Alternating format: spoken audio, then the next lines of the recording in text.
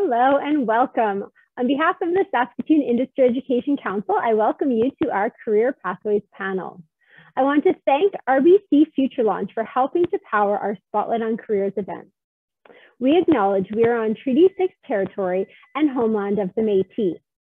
Welcome to students, parents, and teachers from across Saskatchewan who are joining us today. As a registered nonprofit organization, the SIEC works in partnership with 3 school divisions and the Saskatoon Tribal Council, as well as community-based organizations, government agencies, and employers to help nurture the workforce of tomorrow. Last year, the SIEC worked with over 30,000 youth, over 3,300 business and post-secondary representatives, and more than 450 educators and career practitioners. The SIEC hosts over 40 events and programs every year, including our Skills Boot Camps, which provides students with hands-on experience in various careers, our Spotlight on Careers, which is a series of targeted events that provide students with experiential learning opportunities, Connected, our women mentorship program connecting females in grades 10 to 12 with mentors from a wide variety of sectors in Saskatoon, as well as our summer youth internship program, which is a 6-week paid internship where students gain work experience in construction, manufacturing, automotive, and culinary industries, as well as earning competitive wages and high school credits. So for more information, please visit our website, saskatooniec.ca, or follow us on our socials to stay updated on our program offerings. And if you're not sure what you want to do after high school, we highly recommend attending a few of our events to discover what is involved in various career options. I want to take this opportunity to thank our panelists who are joining us today and sharing their stories with you. And I want to encourage everyone who is tuning in to utilize the Q&A function to enter any questions you may have. And your question may be a general question for all of the panelists, or if you have a question for one panelist in particular, please specify who that question is for, and we will look to answer those throughout our event. So we are going to get started. And our first speaker with us today is Ellen Redlich. She is the Academic Programs and Outreach Coordinator for the Department of Computer Science at the U of S.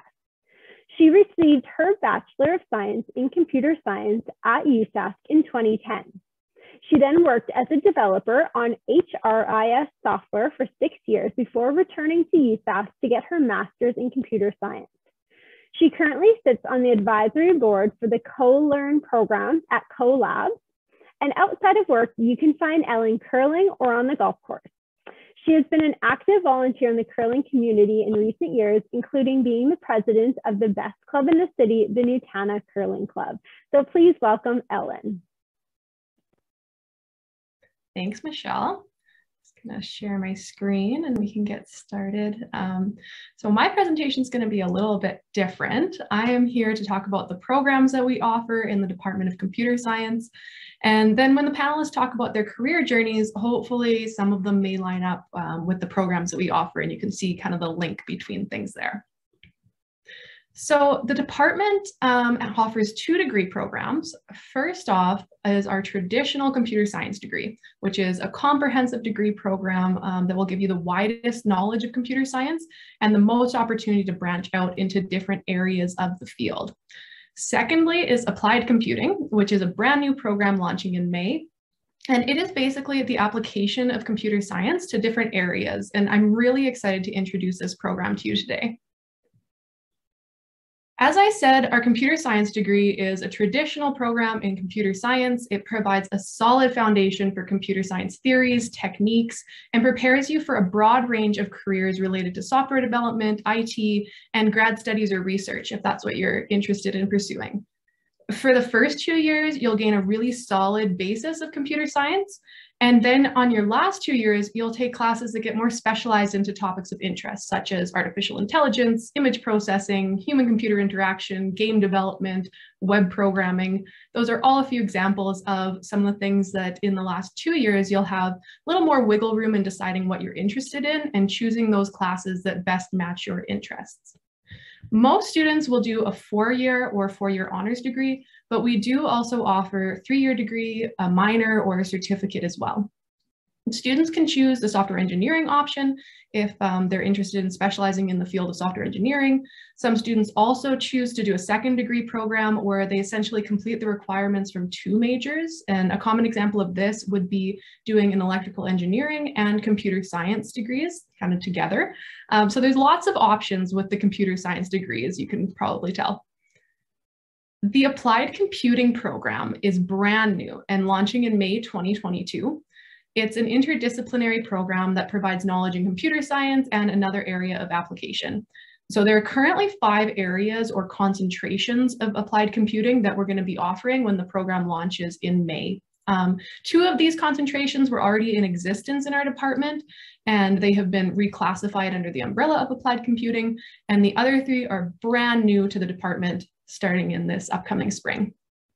This program really arose out of the understanding that as technology permeates through every area of our lives, there are now just more industries and jobs than ever that need technical expertise.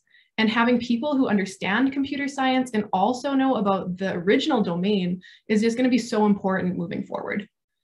So in the Applied Computing program, students still get that great foundation of computer science skills and will take many of the same courses as a computer science student would, but they're also taking this package of courses from other disciplines that provide them with the knowledge in their chosen concentration.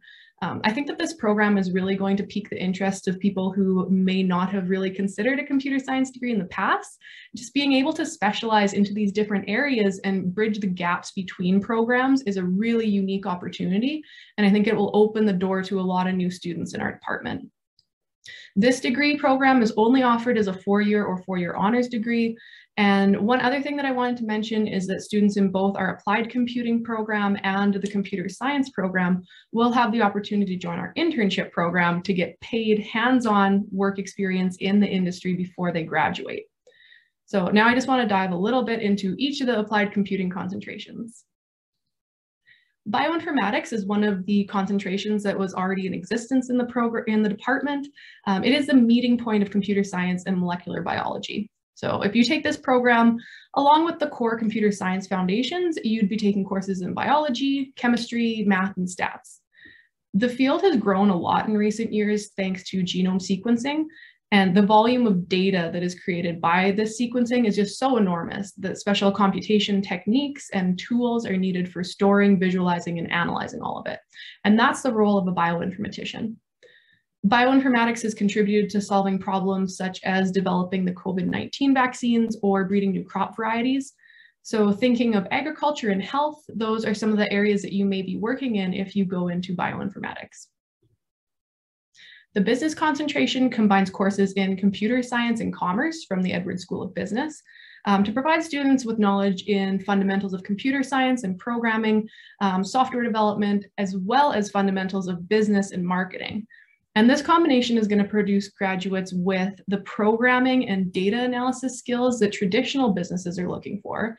And it's also going to create great client-facing employees at tech companies who can speak the language of technology and interact with clients in a meaningful way. So whether you choose to take that step into a traditional business and be the person with the technical skills, or be the person at the tech shop with the business skills, you can choose which way you want your career to go with this concentration. Data analytics combines courses in computer science and math and stats to teach students the fundamentals of computer science, data analysis, mathematical modeling, and machine learning. This program will give you strong skills in data analytics to allow you to go into any field and learn the domain knowledge needed to create meaningful results in that field. The role of a data analyst is to be able to take raw data and turn it into useful trends and insights. And these roles are highly sought after now. I'm sure you've all heard of the phrase, data scientist, data analyst. Everyone is seeing the potential value of data. And this is a role that helps companies capitalize on this data. Next up, Geomatics combines courses from computer science and geography. This program contains classes in data analytics, data visualization, image processing, and GIS, or Geographic Information Systems.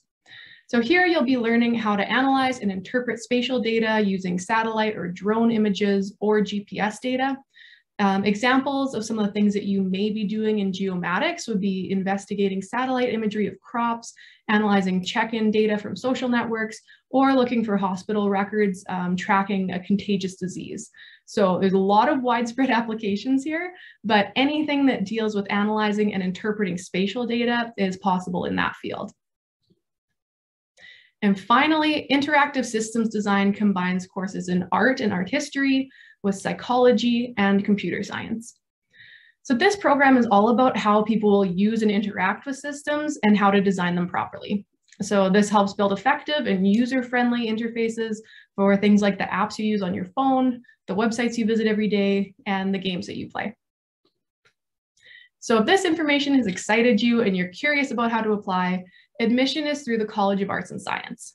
This is an excerpt of a PDF that they have on the admissions website with all the prereqs that you should be taking in high school if you want to join in on any of these disciplines. Just a note that if you do have the ability to take CS30 in high school, that's definitely going to give you a head start in our program, but it's not required. So don't worry too much if your school doesn't offer it. We do have a course called CMPT 140. It's an introductory course, and it gives a lot of the same information, gives you the same head start as if you didn't, or if you did have access to CS30 in high school.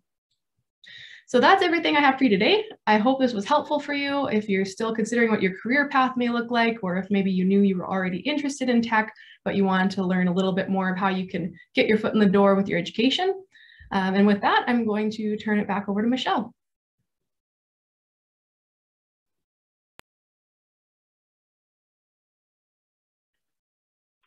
All right, well, thank you so much, Ellen, for sharing that information with us.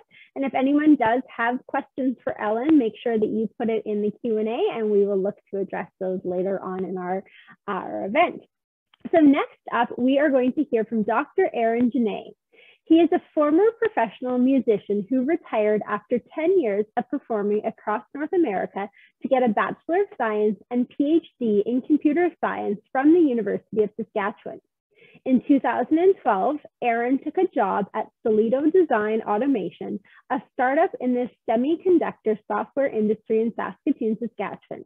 There, he worked as an applications engineer and eventually managed the operations of the technical sales team supporting the growing existing customers in the role of Director of Customer Experience.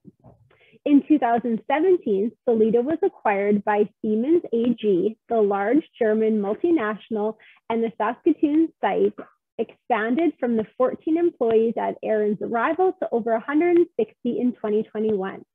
At Siemens, Aaron has two roles. He manages a large team of applications engineers doing technical sales work, and he is appointed to the Siemens Government Affairs team. Dr. Genest represents Siemens as president of SAS Tech, an industry advisory organization to government and educational stakeholders. Dr. Genest is deeply involved in the University of Saskatchewan, sitting on the Dean's Advisory Committee in Engineering as an appointee to the Intellectual Property Working Group to the Office of the Vice President of Research, and as a member of the Signature Areas Steering Committee.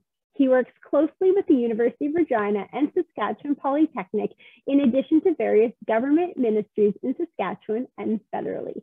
So please welcome Dr. Aaron Genest. Thank you very much, Michelle. Boys, that makes me sound more important than I am. It's nice to meet all of you. I'm a former musician who accidentally ended up in technology. And Ellen's presentation that she just gave you is some of the stuff that I actually work on with universities and trying to develop things like that applied computing program. We've had a lot of conversations about what that should look like, and worked with industry stakeholders at companies like mine to get it to the point where it is an excellent stepping stone into a career in technology or innovation without necessarily having to be a software developer, which lots of people don't want to be. So my instructions are to tell you a little bit about how I got here. A little bit of my thunder was stolen, I guess, because that bio is a little specific. But yes, I sang with an a cappella boy band for 10 years, which was a very funny job and fun. But it was long hours and I was away on the road a lot. And so when I got to the point where I wanted to get married, I realized I didn't need to be here in Saskatoon. And I tried to get into the College of Commerce to take a business degree since I'd been running a business as a musician for 10 years. But I dropped out of school to go and sing in a band. So my marks weren't good enough for me to be able to continue and get into College of Commerce. So I got into the College of Arts and Science with what I had and started from ground zero with a bachelor's in computer science, which it turned out that I really liked. And over the years, that turned into a master's, which got flipped into a PhD, which is a way of just kind of skipping a degree, I guess. Makes your PhD longer, but nonetheless, it gets you through. And as I was finishing that up, I put together a LinkedIn profile and saw one of my old childhood friends scrolling through it and said, "Oh, hey, are you looking for somebody at your company?" And he said, "Yeah, actually we are. Why don't you come down and have an interview?" And so I did interview, not just with him, which would have been a little bit incestuous, but with a few other people. And I got a job in a field I knew nothing about, which is actually what tends to happen. You go to school in something and you take a degree and you specialize and understand a lot about, web development, or a lot about, in my case, human-computer interaction. And then you end up in a job in a totally different field. Maybe you end up in mining automation, or in energy transition, or in ag tech or something. I ended up in the semiconductor industry. So this was a small startup called Solido, and we build software for people who design computer chips. So if you have a phone in your hand or nearby, every single chip in that phone was built using the software that Solido, this little company I joined, makes. And obviously we were doing well, as we became a very important part of how people designed and verified computer chips.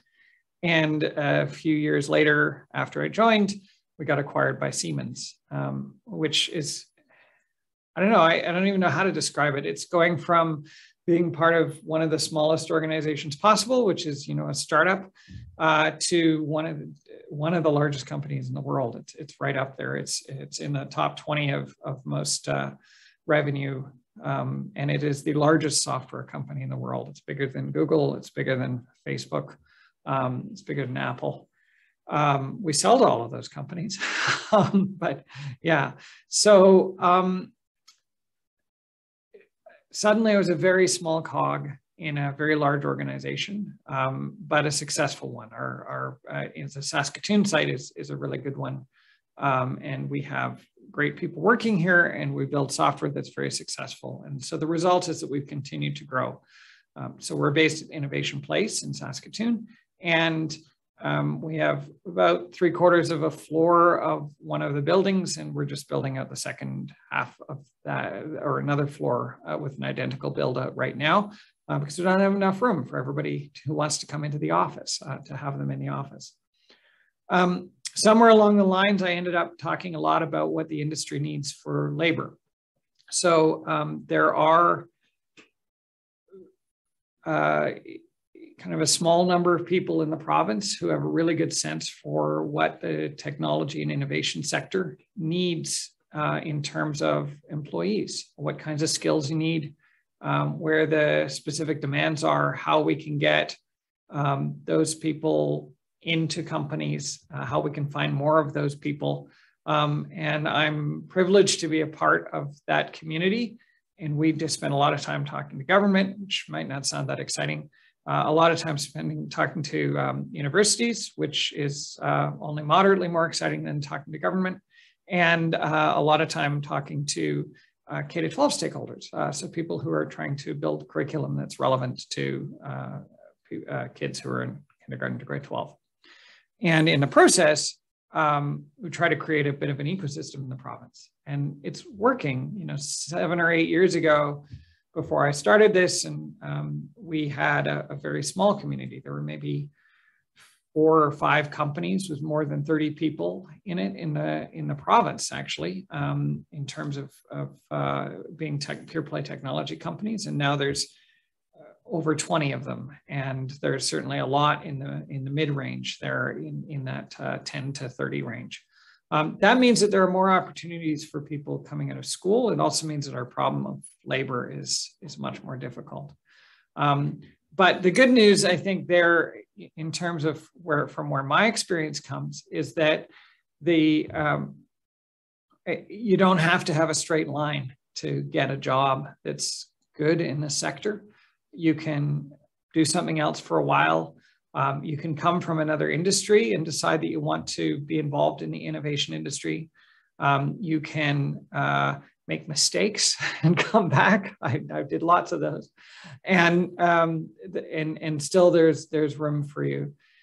And really, at its core, that's why the applied computing program is in place, is because it's recognizing that we don't need people who just, well, I mean, we do, but we don't just need people who are software developers and computer scientists. We need people who have a broad spectrum of experiences that they can bring to their employment.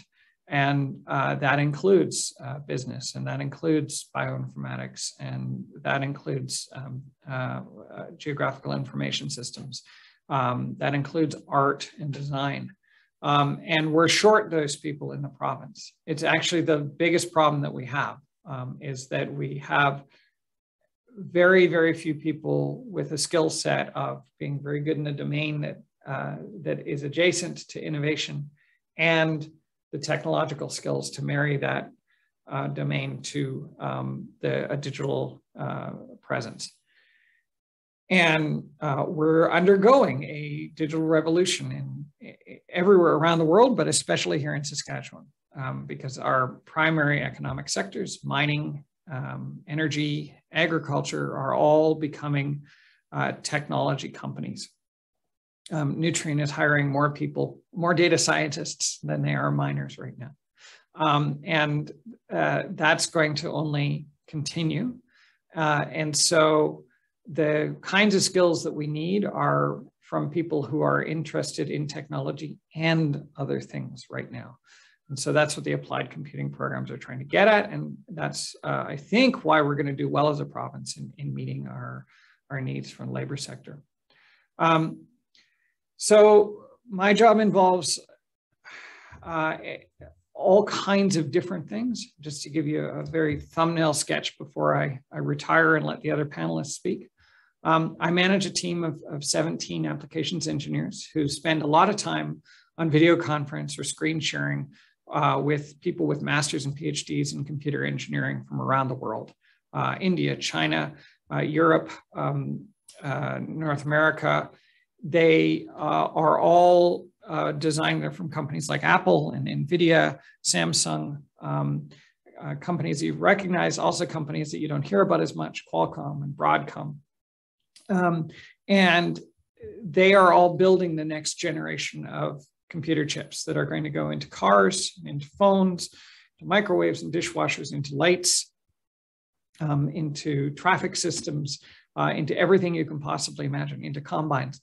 As they do that, they need help running our software to make sure that those chips are going to work properly. And so my team is all around me right now, and they're doing the work of making sure that they're well supported, but also because we're a software company trying to sell more software, we're finding new problems that we can solve for these people that we're helping and selling them more software as we solve more problems.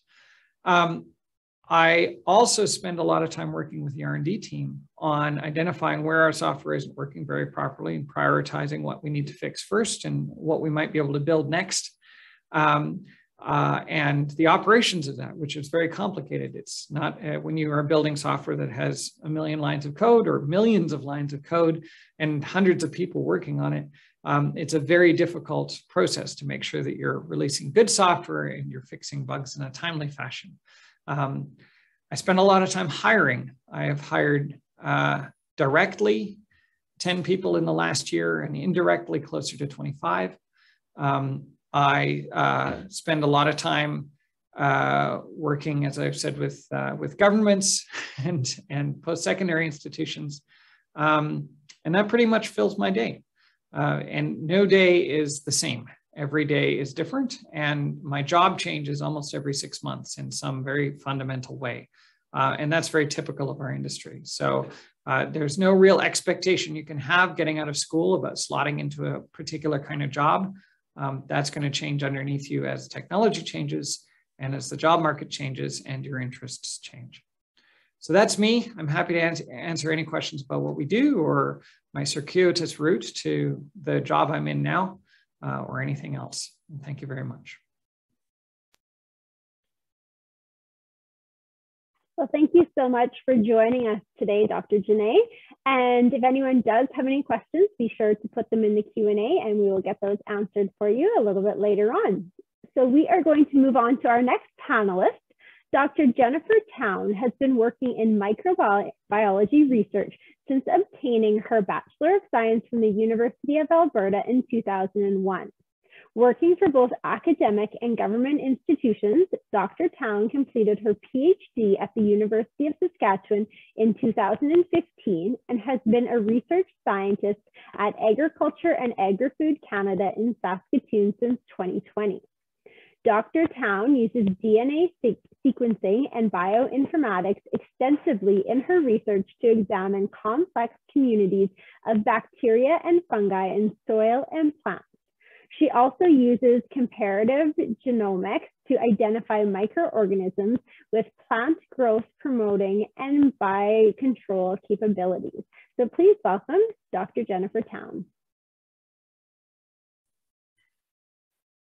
Hi, everyone. Good afternoon. I just want to say thanks to the SIUC for inviting me today. So as Michelle mentioned, my name is Jennifer Town, and I'm a research scientist in soil microbiology at Agriculture and Agri-Food Canada here on the U of S campus in Saskatoon. I have been working in microbiology research labs for about 20 years now as a technician and then eventually as a postdoc and now as a scientist. I've worked for both government and academic institutions in Alberta and Saskatchewan on different projects, but the majority of my research is focused on looking at bacteria and fungi in plants and soil. And I think when people imagine the day-to-day work of a microbiologist, they probably envision lots of culturing at the bench and inoculating plates and looking through microscopes. And I do those things. But with advances in technology, and especially in DNA sequencing technology, bioinformatics is really central now to how a lot of research in biological sciences is accomplished. So when I did my undergraduate degree 20 years ago, bioinformatics wasn't really on my radar. I think it was mostly a subdiscipline of computer sciences, and there certainly at the U of A wasn't a program centered around it by any means. But now, 20 years later, a large portion of what I do is focused on using bioinformatics to analyze protein and mostly DNA sequences, and to use that information to exploit the microbiome of plants and soil and agriculture. And it's this aspect of my research, I think, that has really changed the most over the last 20 years during my career. So in studying these complex communities, what that means is usually we'll start by sequencing what we call a universal target gene from everything in the community and then comparing that to a reference database. And that lets us see what different bacteria or fungi are in the community and maybe how that community is changing under different conditions. So some of my first projects right after I graduated using this method, I would maybe generate 100 or 1,000 sequences for every sample. And the labor for that was a really big undertaking. It took me a whole summer, a 4-month sort of pull-up project to generate 1,000 sequences for 8 samples. So that's 4 months of labor. And then when you got the data back, a lot of the data analysis was still kind of done semi-manually. There were algorithms to kind of align the sequences, but a lot of the quality control and trimming and really sort of making a table of the frequencies that you saw, different frequencies, a lot of that was kind of done manually. Over the next 10 years, the technology really started to take a big leap forward. And by 2010, now with a lot less labor, you could generate as many as 10,000 sequences per sample, with about 25% of the actual bench labor required. And this kind of sequencing technology development was really, I think, the inflection point in terms of relying on bioinformatics and big data analysis to really be able to analyze your samples. At that point, there was just too many sequences to really oversee manually. And now, cut to today, 10 years after that, I just finished preparing a set of samples. We probably spent about a month, I would say, doing the processing and the preparing of the samples for sequencing. And this run is going to generate about 2.5 billion DNA sequences, or about 50 million sequences per sample. So again, we're talking about a logarithmic increase in how much data we can generate. It's really changed the kind of research that we're able to do, and it's the type of analysis that we do. Now, instead of just identifying what bacteria and fungi are there, we actually have enough capacity to go deeper to sequence what we call the pangenome. So we're getting an idea of the function, what role are they playing, especially for me in agriculture, in nutrient cycling in the plants in the soil. So we can kind of go beyond just a superficial characterization. These advances have also made sequencing genomes, individual genomes for bacteria and fungi, a lot easier and cheaper. The first human genome was sequenced in the 1990s, and it took a little over a decade and cost, the estimates range anywhere from $500 million to $1 billion. And now you can sequence a human genome for about $1,500. So as the capacity has gone up, the cost per sample has gone way down. That means for something like a bacteria or a fungus, whose genome is much, much smaller than a human, it's pretty much expected now. If you have a microorganism that you're interested in, that you're publishing about, maybe it has a plant growth promoting activity, or it's a useful biocontrol microorganism, it's basically a given that you are going to be sequencing that strain, that bacteria, that fungi, and probably other closely related strains as well, so that you can compare their genomes and try and get an idea of, okay, well, what mechanism, what genes, what abilities make this particular bug special, and convey that activity that you're interested in. So by the time I did my PhD in 2015 at the University of Saskatchewan, the importance of bioinformatics to my research, and I would say in biological sciences in general, was already really well established. So by then, I did actually take 2 courses, which for my program was actually, because it was thesis-based, worked out to about 30% actually of the courses I had to take were in bioinformatics at the graduate level. I would say now, as a scientist, I probably spend about 25% of my time either in the field or in the lab with other technicians and students, collecting samples, processing samples, working at the bench, that kind of thing. About 25% writing papers and grant proposals, trying to get funding to do more research. And then about 50% of my day, I would say, is spent using different bioinformatics and big data tools to analyze some of the samples that we've already processed and sequenced. With this huge increase in the amount of data that we're generating, just the data handling itself has become a lot more complicated. I've also now, in the last 5 years, since my PhD, spent quite a bit of time investing in learning R and Python languages, which can be really helpful for dealing with large biological data sets in particular. In a lot of ways, it's really gotten to the point where one of the big bottlenecks in this kind of research is not our ability to generate the data, it's our ability to analyze the data. We can generate it so quickly and on such a scale that it's really hard to find the people and the manpower and the computational power to be able to analyze it in a timely manner and to analyze it thoroughly. Often, you know, with these large sequencing data sets, we have 1 or 2 very specific questions that you're looking for. But really, if we can develop more ways to more efficiently share some of these large data sets among scientists, they could be used, I think, to answer a whole range of questions that are beyond maybe what the experiment was originally intended for. And to that end, AEFC has been hiring more bioinformaticians in recent years and at all levels. So we've actually had undergraduate students work with us in our lab, often on maybe a short-term kind of one-off project that just requires somebody to really invest the time in looking at it. And these are undergraduate students who are still, working through their bachelor's degree program. We've also had graduate students who have worked in our lab both on the data analysis part, but then also to spend some time at the bench as well.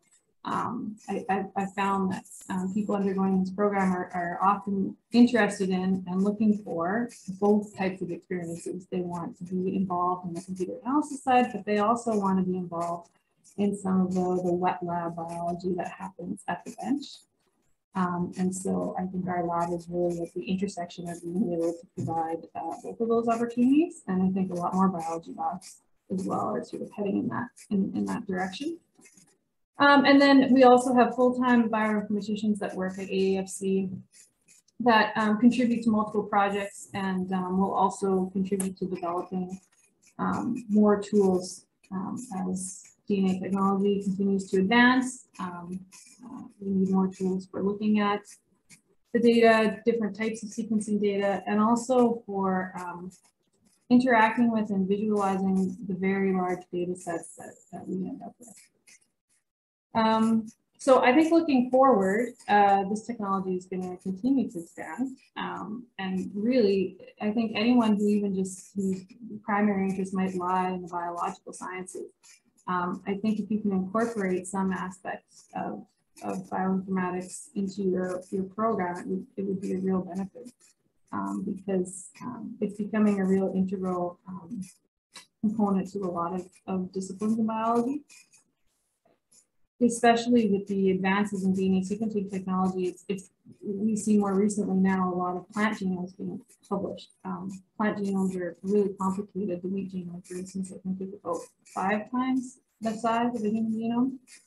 And so it's really only with these new advances that it becomes reasonable and cost effective to do a lot of sequencing in that area. And so we're seeing a lot more of it.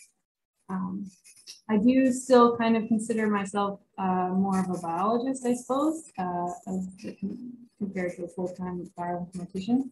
I would say the main difference there is that I'm still just a user of tools. I would consider someone who's more of a full-time bioinformatician, also a developer of tools, and that's a little bit beyond my current skill set.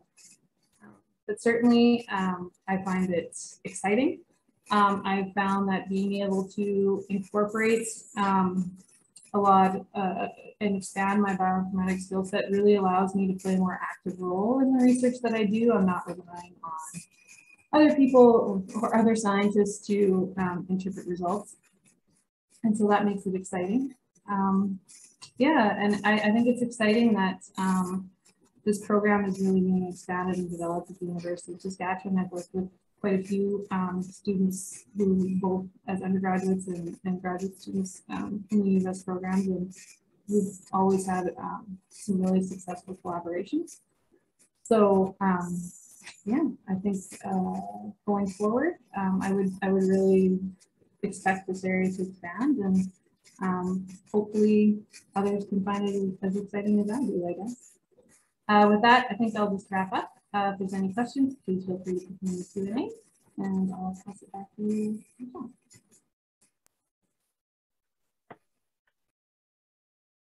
Thank you so much for sharing that information about your career path with us.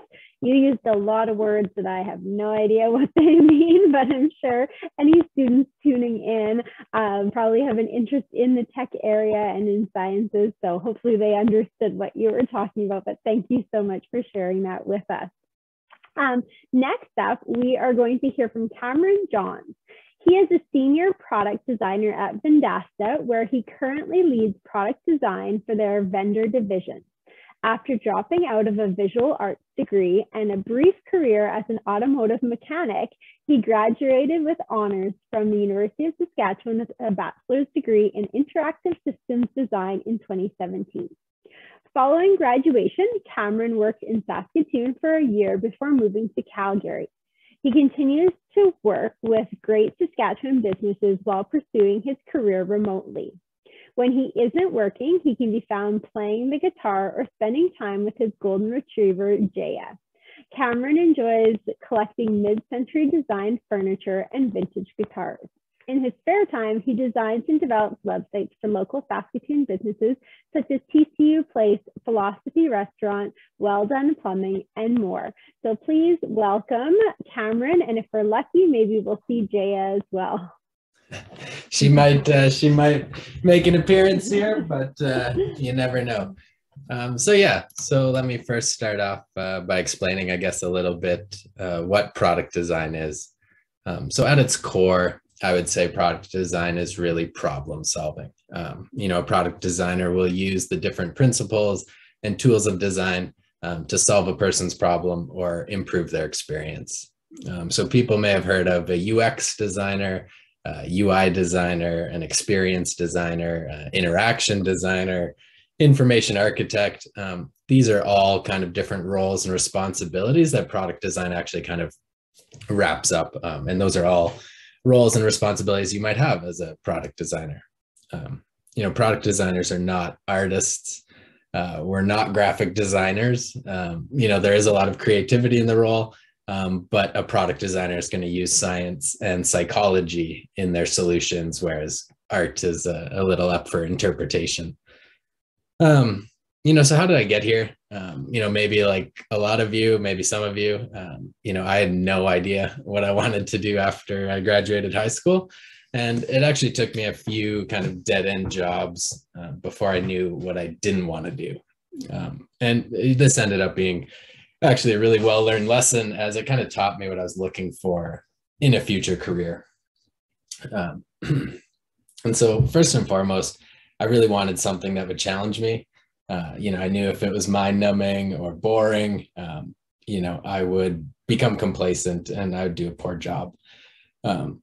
Secondly, I wanted to work somewhere that would let me work from home. I've actually been working from home a lot longer than COVID, ever since 2018, actually. And so I really wanted a job that would let me continue to work with a place I really felt passionate about, but while still allowing me to live my life. I can move anywhere. I can go on a long vacation. I can do a working vacation, all of these sorts of things. So that was really important to me in a career as well. And thirdly, and maybe most importantly, I wanted a career in a field or an industry that I felt was going to be future-proof. I didn't want to be the guy getting into coal just as everyone's getting onto solar and that sort of thing. So I was really looking for something that would set me up for hopefully the rest of my life, for sure. And so this actually led me to find the interactive systems program at the U of S. I'm a U of S graduate. This program was perfect for someone like me who really wanted to get into the tech industry, but I didn't have the confidence in my maths or my sciences to go that engineering or that computer, software development kind of route. And so I was really looking for something that I could leverage the skills I have. And, I didn't really feel good about those particular classes. I also did not have, kind of similar to Dr. Genest there, I did not have the best grades. I didn't even actually have some of the necessary high school classes to even get into the IST program at the U of S.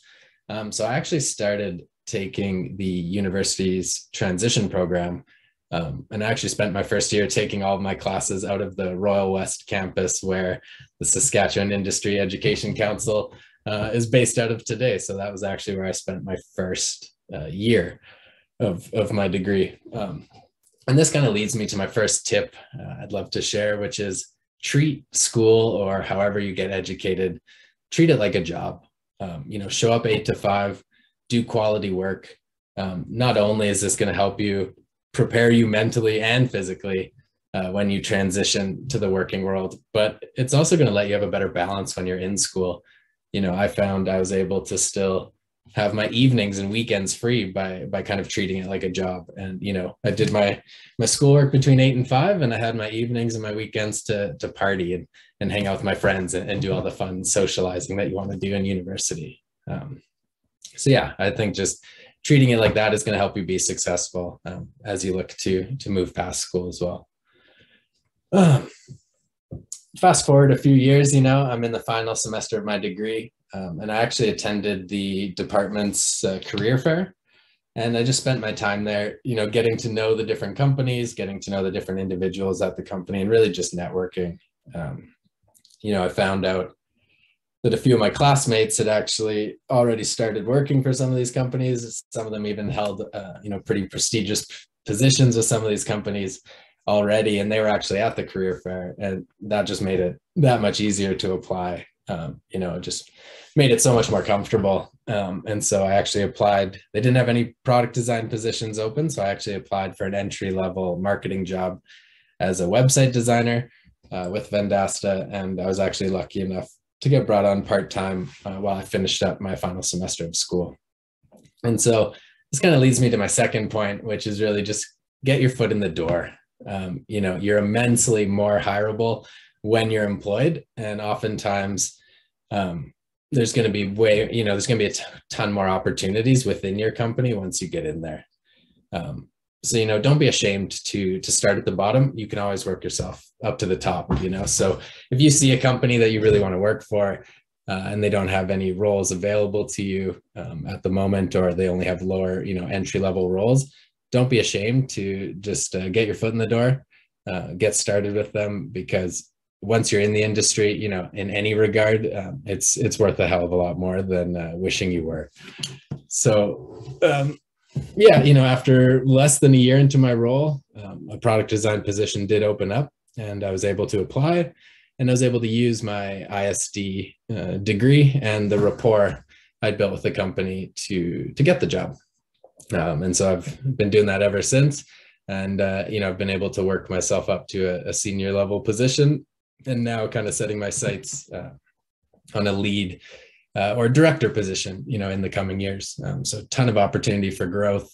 Again, just get in somewhere and you'll be surprised with how many more opportunities kind of open up for you. A typical day for product design, I would say, usually involves meeting with stakeholders or members of the team, conducting research, maybe interviewing users, mapping out user journeys. It might even involve, building high fidelity mock-ups of the different software and solutions our team looks to build, or it could be presenting ideas to the rest of the company, or running tests with users. So it's kind of hard to lock down a typical day. There's so much that your day could be involved in, but those are kind of the high level tasks that my day kind of involves. A big part of the job, I'd say, is communication, whether it be communicating an idea via a visual design, maybe just talking with stakeholders, working with the team, interviewing users, presenting to others. You're honestly just always constantly trying to communicate the ideas in your head with those around you. And so that kind of leads to my third tip, I guess, which would just be work on your communication skills, whether it actually be for tasks related to your job, or you're just speaking with coworkers or approaching your manager, about a raise or promotion. Communicating effectively is just going to help you immensely, and can honestly be the difference maker, for that raise or that promotion. So being able to take criticism and share your thoughts and feelings honestly and candidly, regardless of industry you go into, those are just going to be skills that are going to help you as you kind of go through your own career journeys. And so what I love most about being a product designer is probably that it's always exciting. I'm always learning something new. There's so many areas and disciplines within product design. I'm never stuck doing the same thing over again. And there's no shortage of work to work on or things to improve. And honestly, pretty much any industry that has customers or provides any sort of experience either has product designers or could benefit from product designers. So, whether it be ordering food, paying for your gas, self-checkouts at the grocery store, any number of the apps you might use on a daily basis, these are all things you can bet that someone somewhere has been spending their time helping to design, helping to iron out any of the kinks. And so, to me, this kind of just shows the security that this industry has. And I think Ellen hit it best with those new programs popping up, is that there's tech involved in anything. And so by nature, there's product design involved in anything. And so the security of this industry looks great for the future. The options, the career options and choices look great. And as more and more companies kind of begin to realize the benefit of having a dedicated product designer, I think the opportunities and the industry are just going to continue to grow. So it's a great time to get your foot in the door, and hopefully some of you might want to become product designers one day.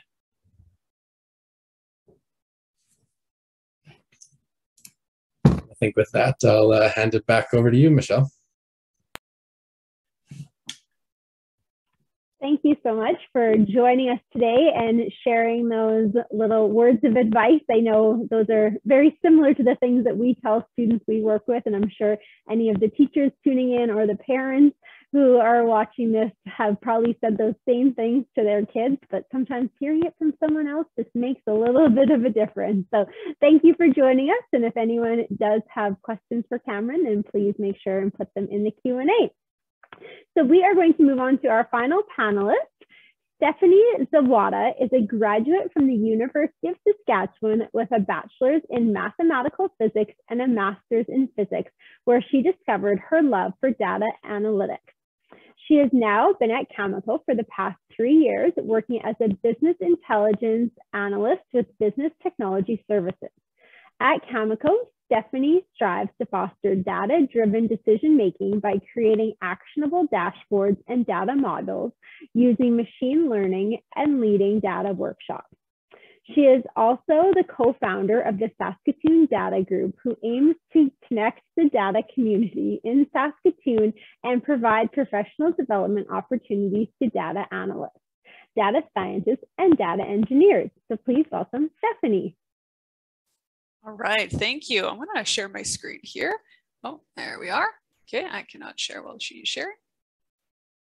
Okay, so yeah, thank you so much. I'm Stephanie Zawada, and I'm a business intelligence analyst, which is just a fancy term for a data analyst, and I work at Cameco Corporation. And I'm gonna talk a little bit today about my career journey. So I graduated high school back in 2008, born and raised in PA. And when I was younger, I was never someone that kind of knew what they wanted to do as a career when they were older. For me, it was something that changed every year, but I always loved math and science in school. So I always knew I was going to do something related to that. And especially I loved chemistry in high school. So when I graduated high school, I thought I'm going to be a chemist. So I went to the U of S, and in my first year, I took chemistry classes, of course, and I took like math and biology and some other stuff. And what surprised me at that time was I did not like chemistry at all. I didn't do that well. I was just like, this is not for me. But what I did really enjoy in my first year were my math courses. So I decided, okay, I'm going to switch my major to math. And in my second year, I took a bunch more math courses. And this is also in my second year when I took my first year computer science and my first year physics courses. So then midway through my second year, I had a meeting with an academic advisor in math who asked me, hey, you're taking physics now, right? How are you enjoying your physics classes? So I said, yeah, I'm enjoying them so far. It's good. And he said, you know, we have this mathematical physics program at the U of S. It's a great program. It's really interesting. And I really feel like it would improve your career prospects after you finish your bachelor's. So if you're enjoying your physics classes, I would highly recommend you check out this program. So I thought, sure, why not? You know, I'm enjoying physics. Let's give it a shot. So I went through the program and finished it, and I graduated in 2013 with my bachelor's in mathematical physics. And at that time, I was kind of like, okay, now what? During my time in my undergrad, I only took first year computer science. I didn't feel like I had a lot of marketable skills at that time. You know, I did some summer research positions, but again, a lot of that was just like utilizing just really basic C++, which is all I learned in my first year of computer science, or just MATLAB, things like that. So I really still had no idea what I wanted to do. So I did what a lot of students do in that position, I think, and they go to grad school. And so I went to grad school, also at the U of S, and I got my master's in physics, specializing in superconductivity, and I finished my master's in 2015. Now, when I first started my master's, I thought, okay, I'm going to be a researcher, like I love research, or maybe I want to be a professor, things like that, just continue in the world of academia. And then more towards the end of my master's, when I defended my thesis, I said, nah, this isn't for me. Let's try and apply for a few jobs throughout the city and just kind of see what happens. So I applied at a few places, and I wasn't having much luck until one day I came across a job posting for a junior data analyst at Vendasta. Now, reading through the job description, the first thing I thought was, I'm not qualified for this job.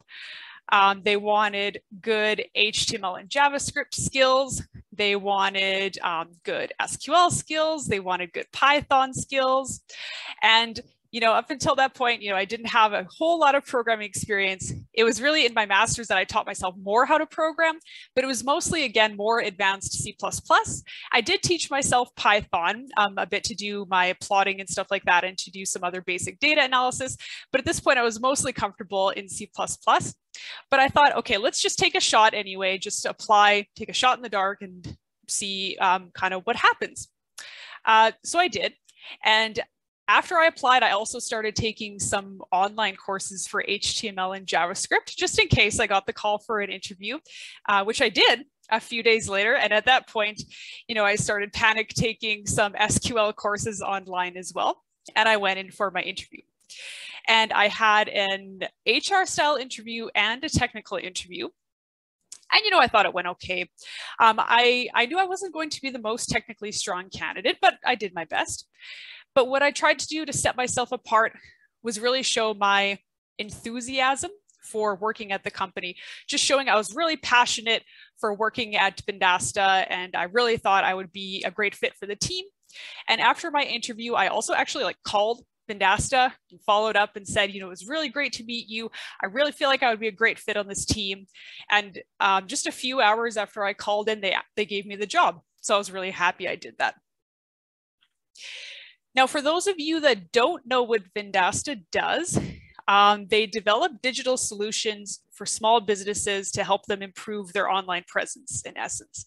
But the key is they don't sell directly to small businesses. They partner with agencies who then resell Vendasta's products to those small businesses. So in essence, a data analyst role is decision support. You're basically helping people use data to make better company decisions. Now at Vendasta specifically, I use their data regarding their customers, so their small businesses and their partner agencies, and how they're using their products that Vendasta builds to help guide software development and help sales. Where are people getting stuck in this workflow, or are people buying this product upgrade when they buy this other thing? If not, why? Kind of digging into stuff like that. When I was hired, we were a team of 5, I think. We grew to a team of 7 at one point. The team size kind of fluctuated, but it was a really great group of people.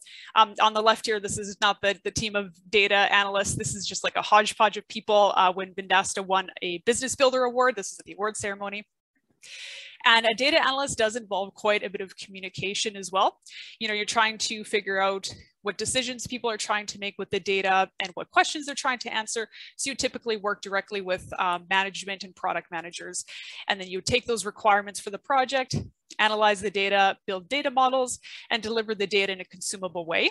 If it's something that needs to be tracked over time, typically you'd build a dashboard. If it's just a one-off thing, maybe you just give a presentation. So at Vendasta, some different technologies I worked with. The Google Cloud Platform, they use GCP for their cloud computing needs. Me as a data analyst, I used Google BigQuery, which is their data warehouse a lot, which just involves writing a lot of SQL. We used Google Data Studio as a dashboarding tool, but also made custom dashboards using HTML and JavaScript, and Python for different data pipelines and more complex data analyses, which were done typically in Jupyter notebooks. Now, after about 3 years, I worked at Vendasta for about 3.5 years. And after about 3 years, I started to feel like maybe I just wanted to get some different experience at a different company. So late 2018, I had applied at Cameco. I saw they had a data analyst or business intelligence analyst position open. So I applied and I got the job and I started there in 2019. Now, for those of you that don't know what Cameco does, we are one of the largest global providers of the nuclear fuel products used to generate power in clean energy nuclear reactors. So we basically mine, refine, and ship uranium all around the world. It's super cool. Now at Cameco, the basic role of a data analyst is pretty much the same: decision support. Of course, the data is different though. So I use Cameco's data regarding our mine operations, supply chain, logistics, and ongoing projects to help optimize our operations and save costs. And that's typically what I like the best at Cameco. It's a really diverse role. I get to work with all of our different departments and a lot of different people. And I sort of get to see the enterprise like as a whole, more so than other people get to in the organization. So that's what I like the best. When I was hired, we were a really small team of 2, and now we've grown to a team of 5, a really excellent group of people again. Although on the left, again, this is not the data analyst, this was our just department Halloween costume a few years ago. We were jellyfish, as you might be able to tell. Again, a really communication heavy role. I work directly with management and project managers at corporate and also our northern mine sites and our sites in Ontario as well. Again, the day-to-day involves building data pipelines, analyzing data, creating data models, and delivering the data in a consumable way. The development is a little more full stack at Cameco. I do a little bit more of the data engineering side as well, building data pipelines, because of kind of as I mentioned here. And I am recently expanding my skills into machine learning as well, trying to break into the data science side of things. So at Cameco, we are an SAP shop. So I work quite a bit with SAP data, but we also have a lot of SQL servers. So I typically use SQL Server Management Studio quite a bit to write queries. And interestingly enough, we do also use the Google Cloud Platform for our cloud computing needs. And also, again, BigQuery is our data warehouse. But for dashboarding and reporting, we use Microsoft Power BI. So that creates some interesting dynamics with BigQuery. And then Python for data pipelines, specifically Apache Airflow we're using recently, and Google Vertex AI for machine learning. So just to kind of finish up here, around the time I left Vendasta, myself and a few folks at Vendasta wanted to not only keep in touch when I left, but also get to know the larger data community in Saskatoon as a whole. So we formed what we call today as the Saskatoon Data Group and started to host meetups in the city. Now, before COVID hit, we hosted 3 meetups and we had about 25 to 30 people come out to each meetup, which was awesome. And just a space for data professionals in the city to come out and just network with other people, talk about what they have going on at work in the form of just like casual conversations with someone else over a beer, or presentations or panel discussions, things like that. We really enjoyed hosting these meetups. Unfortunately, COVID kind of got in the way of things. And we tried to do the virtual thing for a while. We had some like YouTube live streams. We would interview folks or have virtual meetups, but it just wasn't quite the same.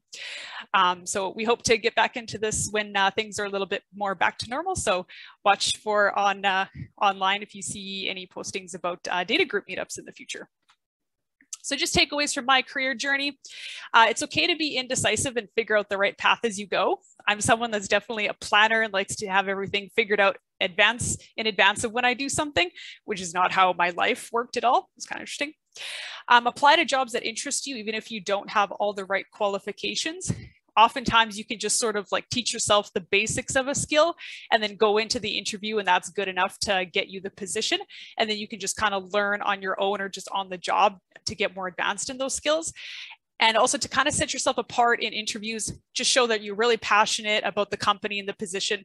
And oftentimes, you know, that'll set you apart and you can get hired that way. And take risks and say yes to new opportunities. So help plan that event, go to that networking thing, even if you might not really want to. Small things like that can open more and more doors for you. Myself, just planning meetups in the city, I got to meet a lot of new folks, which allowed me to plan a Women in Data Science conference a couple of years ago that I'm pictured here on the left with my fellow conference organizers. And then I got to network with more folks there, which opened up more doors. So often it's just kind of like a snowball compounding effect for these things.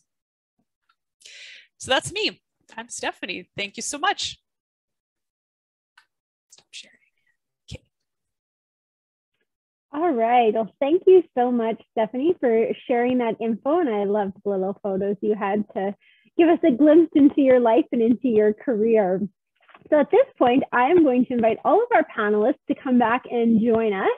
And I've been watching the Q&A, and we have had a little bit of action going on in there. There's a few questions that have been answered just through the actual Q&A. So I might highlight some of those just so everyone joining us, and especially those watching after the fact, can hear. So early on, when Ellen was presenting, she talked about Computer Science 30. And so someone asked, is Computer Science 30 an elective or a required class in high school? So I'm going to pass that on to Aaron to answer, as he had answered in the chat, but just for those who are watching after the fact, so that they can hear what he had to say. Sure, I think that chat went to everybody, but CS 20 and 30 are both electives, but they count towards your science portion of your high school curriculum. In most of the streams, there are some streams where they might not, so check with your student advisor on that. You can also, depending on your experience, you can sometimes test out of one of those or take them early. That's another thing to talk to a student advisor about. Awesome, thank you. And the one other question, sorry, Aaron, I'm putting all the focus on you right now, but just for anyone watching after, other than taking computer science classes, what suggestions do you have for students in high school interested in pursuing a career in tech? Yeah, so I don't even necessarily recommend taking computer science classes. You're going to be able to cover off everything that you need to know in computer science through the excellent programming at a university or at Sask Poly to be able to get into whatever you need to professionally. We are less interested in people who are laser focused on being a software developer in some ways, and more interested in people with a broader range of experiences that they can bring to the table. As you heard from Stephanie and Jennifer and Cameron, all of their stories are circuitous. They did not land on the job that they trained for initially.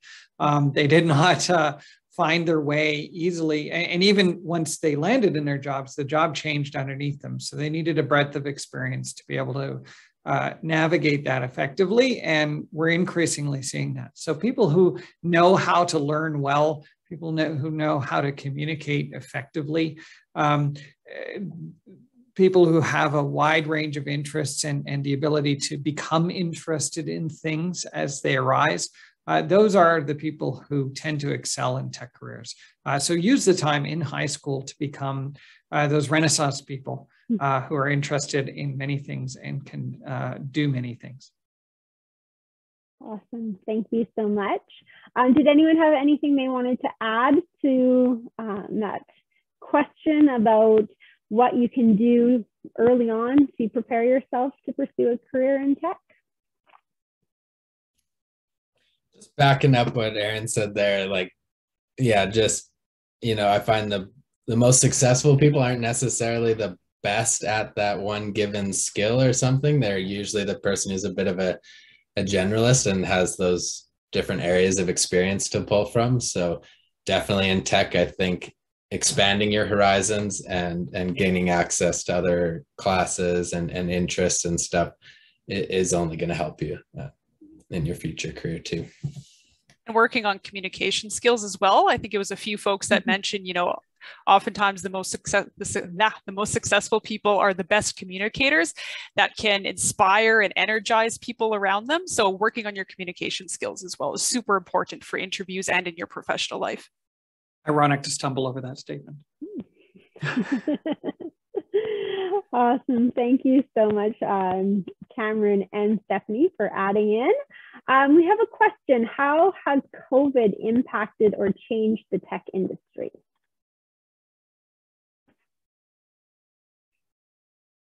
I can answer writ large, but go ahead, Stephanie. Oh, I was just going to pipe in. The first thing that came to mind is that it's made folks more open to working from home, working remotely. So that sort of expanded the candidate pool, definitely, I think, for a lot of folks. At Cameco before, I think we definitely heavily favored just local people, and you didn't have a lot of flexibility in where you worked. You couldn't really like work at Cameco in Saskatoon, but like live in BC, for example. But now that's definitely opened up possibilities for that. And not just at Cameco, you know, other companies as well. Just the attitude toward flexible working arrangements and working remotely has really improved, which I think is an awesome thing. Yeah, that's certainly the key thing I would have highlighted. I would have added that there's actually a challenge now for our local companies in that we used to be able to rely on developing and retaining a workforce in Saskatchewan. If we were going to invest here, people would generally stay here. It was hard for them to uproot, but now it is a national market here. We have large companies from Ontario and BC based there who are now willing to hire people at remote forever, and they're willing to pay more. And so this is having an upwards pressure on salaries across the sector, which is probably a good thing. I mean, for those of us who work, and I don't know, Cameron, maybe you can answer this. When you moved to Calgary to work remotely, was there an adjustment for the change in cost of living in Calgary?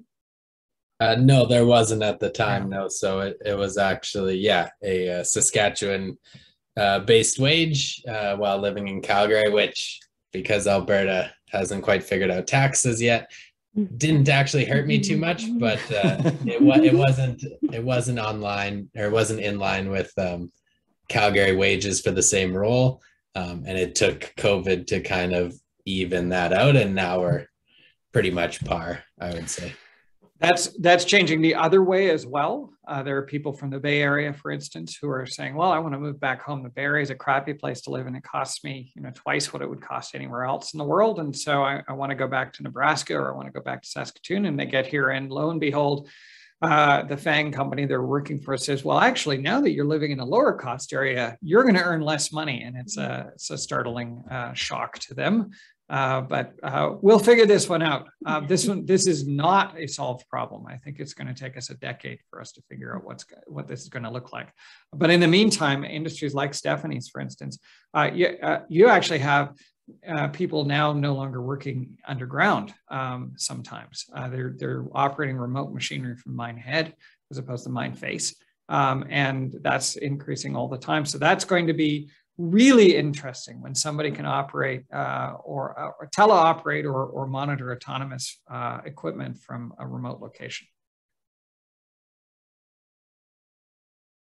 All right. And I would say COVID has only benefited my working experience in terms of its, you know, what took probably years and years before, took about 6 months during COVID to figure out like remote meetings and tech in terms of like muting people's mics and better connectivity and stuff. So I would say COVID didn't change much in our tech industry other than making things a lot easier, and if anything, maybe speeding up some advancements and just the growth of the company now that we can kind of look anywhere and aren't so focused on just Saskatoon or Saskatchewan as a whole.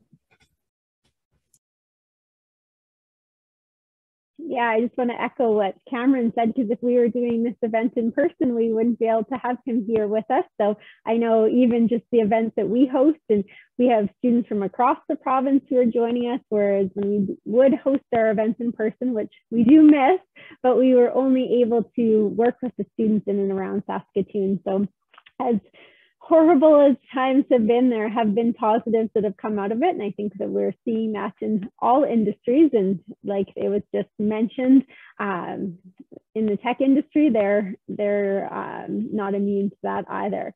So there's one last question that we are going to address, and then we will wrap things up. So this one was addressed to Aaron, because I know he talked about hiring people in his role, but if anyone wants to answer as well, the question was, what do you look for when hiring employees in tech?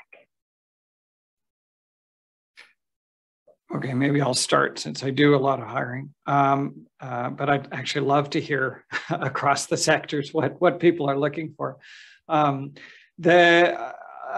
we do start with a baseline set of skills. And so usually it is a university degree, although a Saskatchewan Polytechnic certification with some experience behind it is certainly acceptable. We have several people who are very high performers in our organization who come from that background. But the fastest way is through, without work experience, it's through a Bachelor of Science in Computer Science. Probably one of those applied programs would be fine, or an engineering degree. That's kind of the baseline. But after that, we get to much more interesting stuff. Communication is one of the top line items. And in my particular sector, that is the item. In fact, we're willing to teach technology skills. And so specific technology skills don't really matter. The degree is there to indicate that you know how to learn. Not that you have learned something, because we're going to retrain you largely on most of the things that you think you know. And obviously you couldn't possibly know everything there is to know to apply to a whole bunch of jobs. So every company expects to train you. But communication skills are very hard to train. And so if you're unable to communicate effectively, certainly orally, but in a written manner as well, that's a real challenge. We prefer to refine that, to teach current email skills or best practices that we have at our company. Teach people how to do presentations in the style of our company. But if you don't have a lot of confidence in that, then you tend to struggle a little bit to get hired. In my particular roles, that role will be a little bit lower if you're a pure play developer. The top line item there will be problem solving skills. And so you will likely run a technical interview as a software developer that will run you through a series of questions for which there are a whole set of possible solutions, some of which are optimal, some of which are suboptimal. But it actually matters less what you answer and how you answer. So once again, communication plays a role in this one, because we want to see you talk out loud as you go through these, as you go through the problems, and articulate the process that you're going through to address the problem, stating your assumptions, figuring out the path to a solution, highlighting possible paths and discarding them, those kinds of activities. And so in the interview process, we encourage you to do this, but if you're not used to doing that, or you've not practiced that in the context of doing that through schoolwork, it's a little difficult to suddenly take on. And once again, we're looking for people who are open about the process, because this is a team event. There's nothing that you do by yourself once you get into industry. And so your ability to work with other people is predicated on your ability to communicate with those people effectively about your thought processes, so that you can be as efficient as possible. So those are, I mean, some of the just very top line items, I guess. Every company is going to be a little bit different. Jennifer, when you're doing grad students and interns and summer students, what are you looking for? I was going to chime in because I'm a little bit of a different part on the spectrum. Most of the people that I'm actually looking to hire are undergrads or graduate students, people who are still working through their program. They're not finished yet. And what we're really looking for, again, as Aaron mentioned, is creativity, as Stephanie mentioned, enthusiasm, and a collaborative spirit. A lot of the projects that we're looking to bring people on for are often new challenges. We're trying to maybe develop new software or use software, maybe not for the way it was intended, because we have a new data type or a different type of analysis that we want to do that's a little bit off book. And so a lot of creativity and a willingness to collaborate with, the people doing the bench work and other tech people in the building to try and, reach a solution to something. So yeah, that collaborative spirit and perseverance. Weirdly, in science, there's a lot of failure. A lot of things that you do don't work, and people can have trouble with that. So it can be difficult to maintain that enthusiasm.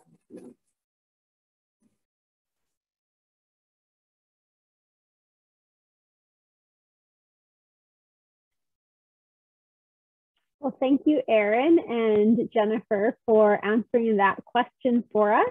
And thank you to our participants for asking questions. It always helps to add to our event to be able to answer the specific questions that you do have. So thank you.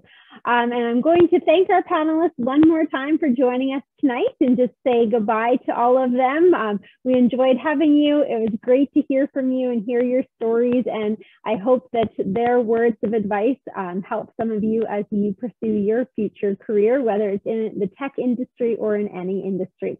So thank you to our panelists. I want to once again thank Ellen and the University of Saskatchewan Department of Computer Science for partnering with us to put on this event. We are very fortunate to have such great partners that we work with. I want to thank the school divisions that we are partners with, Greater Saskatoon Catholic Schools, Saskatoon Public Schools, Prairie Spirit School Division, and the Saskatoon Tribal Council for always supporting all of our endeavors.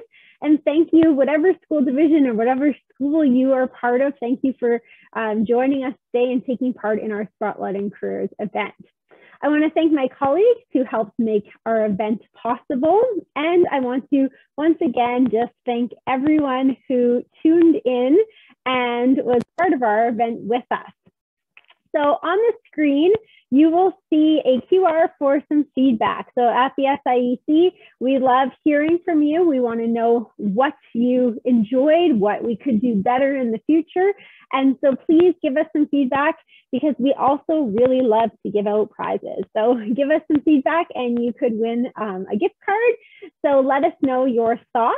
And if you are a teacher tuning in with your class, we also want to give you the opportunity to let us know what you thought of our event today and if there's anything that we could do differently in the future. And once again, scan the QR and you could win a gift card.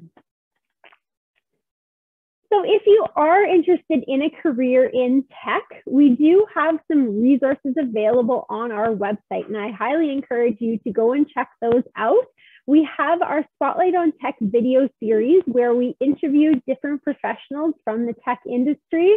And we have worked with a number of different companies and we've talked to people with very diverse roles. So go check out our Spotlight on Tech video series as well as our post-secondary video series, which highlights some of the programs across our province that deal with careers in the tech industry. So our website is always updating. We're always adding new information. And also this event is recorded, and as soon as we get it edited, it will be up on our website as well, so you can check it out there. And if you are interested in exploring different careers, then each month we highlight a different sector. So in January, we'll be looking at careers in business and finance. And if you are interested in any of the months that have already passed, then we do record all of our events. All of our resources are on our website, so be sure to check it out and explore the careers that you may be interested in. And finally, the best way to stay up to date with everything we have going on, whether it's our spotlights, our boot camps, our summer program, follow us on social media and be sure to check our website out all the time as we are always updating it. So thank you so much for joining us, and we hope to see you at our events in the future.